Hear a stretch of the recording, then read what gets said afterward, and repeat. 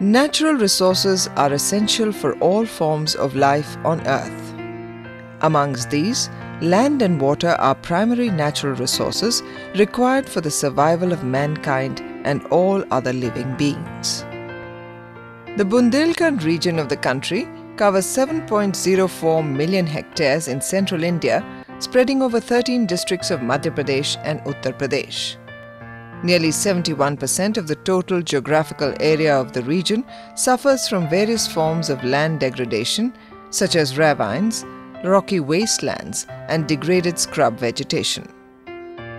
The typical red and black soil of the Bundelkhand region, popularly known as Rakar, Parva, Kavar, Mar, have distinct inherent edaphic constraints and are highly erodible, have low fertility, poor infiltration rate and water holding capacity, leading to low productivity. Dependent on rain-fed agriculture with low cropping intensity, the region suffers from frequent crop failures due to erratic rainfall, thus causing severe socio-economic problems. Considering the severity and peculiarity of the problem in the Bundelkhand region, the Indian Council of Agricultural Research, or ICAR, established a research station in Datia district of Madhya Pradesh in September 1986 under the aegis of the Central Soil and Water Conservation Research and Training Institute, Dehradun. The primary mandate of the research center at Datia is to undertake research and develop technologies to tackle the water scarcity and land degradation problems to enhance productivity of all primary production systems and thereby improve the livelihood security of the rural population in the Bundelkhand region. Its main objective is to conduct research and develop the technologies for tackling the water scarcity and land degradation problems, increasing production and productivity of arable and non-arable lands in the Bundelkhand region within broad approaches and framework of the Central Soil and Water Conservation Research and Training Institute, Dehradun. To accomplish this mandate, the thrust areas of research have been organized into 7 research programs, namely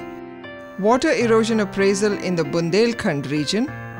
conservation measures for sustainable production systems,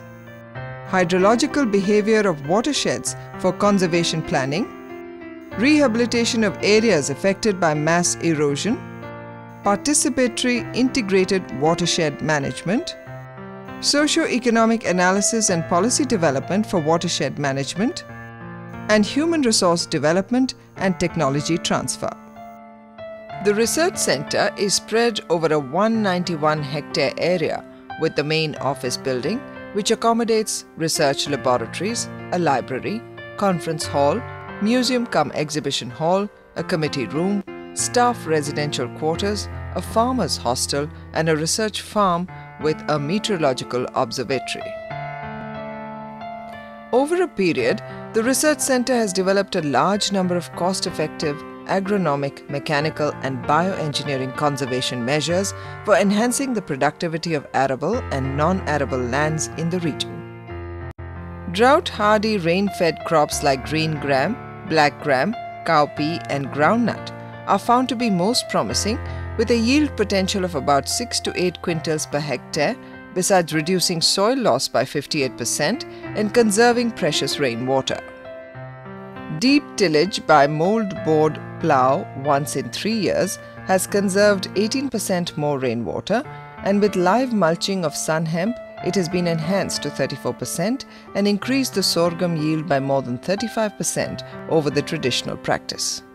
The growing of a green manure crop before the sowing of wheat has increased the wheat yield by 35% and water use efficiency by 30%. The application of vermicompost at 2 tons per hectare with NPK and NADAP manure at 5 tons per hectare with NPK increased the yield of mustard by 41% and green gram by more than 60% over non-manured or fertilized crops. As contingency crop planning for rain-fed areas in the Bundelkhand region, intercropping of soya bean with castor in red soil and soya bean with sesame in black soil were found to be more remunerative than raising castor or sesame as the sole crop. Similarly, intercropping of 2 rows of sesame in between 2 rows of sorghum gave a higher sorghum equivalent yield of 41.4 quintals per hectare than the sole crop of sorghum alone. To minimize the risk of crop failure under rain-fed conditions, supplemental irrigation from harvested rainwater in a farm pond served as a boon for farmers of the Bundelkhand region. Providing supplementary irrigation to soybean at the pod filling stage, pre-sowing irrigation for mustard and thoria at 30 days after sowing increased the yield of soybean by 40%, mustard by 130%, and thoria by 180%. The use of a rain gun was the most effective irrigation technique to promote water efficiency and increase crop yield. For in-situ rainwater conservation, contour bunds at 0.7 meters vertical intervals were found effective in conserving more than 75% of the runoff in red soil. Vegetative barriers were found to be the most cost-effective and eco-friendly conservation measures. The planting of khaskhas grass across the slope at 11-meter spacing reduced the runoff and soil loss by over 50% and increased the sorghum grain yield significantly. Biotic interferences and stray cattle are a threat to the establishment of a good forest cover in the region. A protected forest watershed over a period of 10 years has helped in increasing the natural regeneration by 7-fold with 100% canopy cover and reduced the runoff by 83% over the unprotected forest watershed. The Centre has undertaken several programs sponsored by various ministries such as the Ministry of Agriculture, the Ministry of Rural Development and the Ministry of Water Resources for the effective demonstration and dissemination of developed technologies in fields where farmers have adopted a watershed approach. The Bajni Watershed Program has enhanced arable land productivity by 31%, farm income by 61%, and water availability by 100% during the Kharif season and more than 6 times during the Rabi cropping season, and reduced runoff by 36% and soil loss by 32%. पहले जो है tubewell में पानी बहुत कम था, इसकी वजह से जो है चेक डैम की वजह से वाटर लेवल अच्छा हुआ और वर्तमान में जो है अच्छा पानी दे रहा है ट्यूबवेल और इससे हमें बहुत सा लाभ हुआ। इसके अलावा जो है हमें बीज भी मिला, इसकी पैदावार भी जो है कि बहुत ही अच्छी जो है किस्म की मूंगफली हुई जो अभी तक हमने पैदा नहीं कर पाई वो अभी प्राप्त हुई है। वाटरशेड योजना के तहत ये लाभ हुआ है। The Centre conducts different types of capacity building programs which include tailor-made short courses with a duration of 1 to 2 weeks in the field of soil and water conservation, agroforestry and watershed management, sponsored by the central and state governments, autonomous bodies and NGOs. The Centre has undertaken several outreach programs to create mass awareness about the technologies related to the conservation of soil and water and watershed management.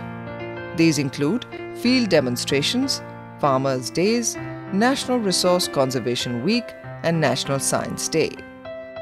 The Datia Research Centre under the Central Soil and Water Conservation Research and Training Institute, Dehradun, is actively working to tackle the problems of depleting natural resources effectively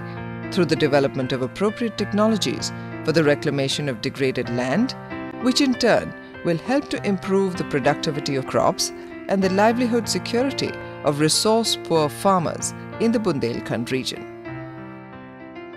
खुला है school चलो तो भौजी